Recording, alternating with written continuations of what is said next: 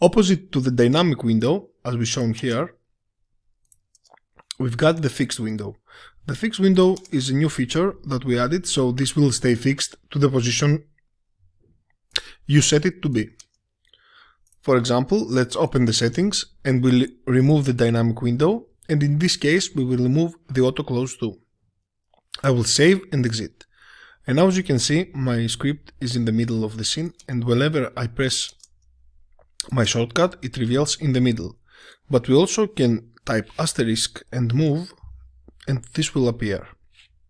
Now we can move it to wherever you like. I prefer to move it right here in this search bar. So now let's search for the fill effect. And as you can see, it searches right here. I press enter and the fill is applied, and it also says here that I have applied fill.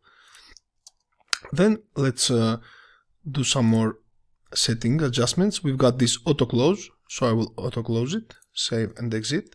And now once we apply the fill here, the effect here, let's apply again the fill, and it has been removed. So it is, I think, a very useful feature. Let's remove all effects.